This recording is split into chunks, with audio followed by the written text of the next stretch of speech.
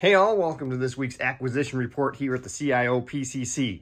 We have a number of goodies, most of them small, but a couple big ones. So I got 5 areas to look at. One of them, or actually 2 of them, have more than one thing in them. And one of them I mentioned earlier this week when I was talking about Pixar figures. I came across these cool elemental figures.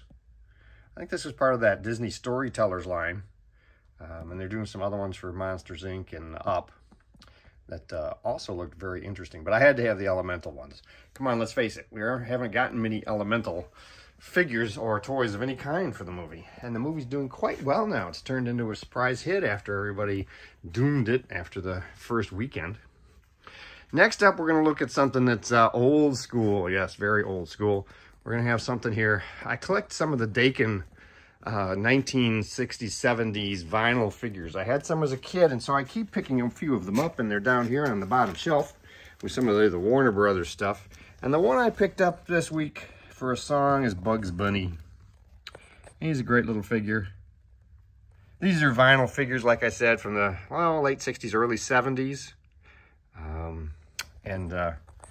Bugs was one I just didn't have. Wile E. Coyote's another one I'm going to eventually find.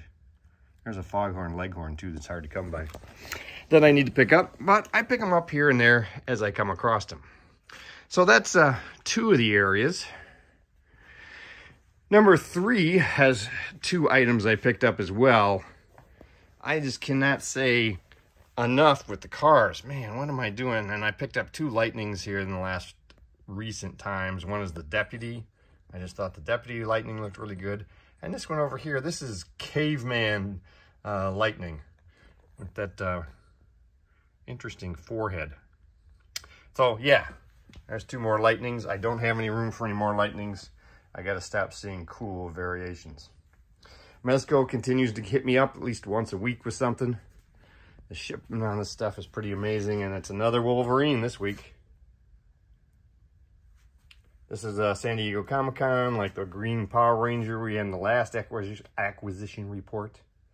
And hopefully the upcoming Gomez we're going to see. So yeah, this is a great costume. I mean, we've gotten the Tiger Stripe one over here recently. And we have plenty of other variations this year, you can see all together, of the Wolverines. But this one, a nice classic look for him. And like I said, this was a con release this summer. So let's see, that's 4. That leaves us just 1 more. And it really is my favorite thing I got this week. I reviewed it. So, you know, it should be no surprise to anyone who pays attention to my reviews. And that's Doc Brown, who is here with Marty. Now that we have all 3 of the Martys and Docs, I am a very happy camper. You can see we got 2 of the first movie Martys over here with Doc. Over there on the other side is where the Back to the Future 2 Marty and Doc are, around the DeLorean here. But yeah, I'm really happy with this Doc Brown. It was nice to get a nice new head sculpt with him.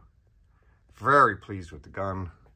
The outfits look good together. You can swap them up and put them in the more formal outfits. They both come with that as well. So if you don't want to go with the more cowboy look. So that's it for me this week. It was a pretty straightforward week. 5 goodies. If you picked up anything this week, let me know. And I hope your collecting is going well. Until Monday when I do another top 10, have a great weekend.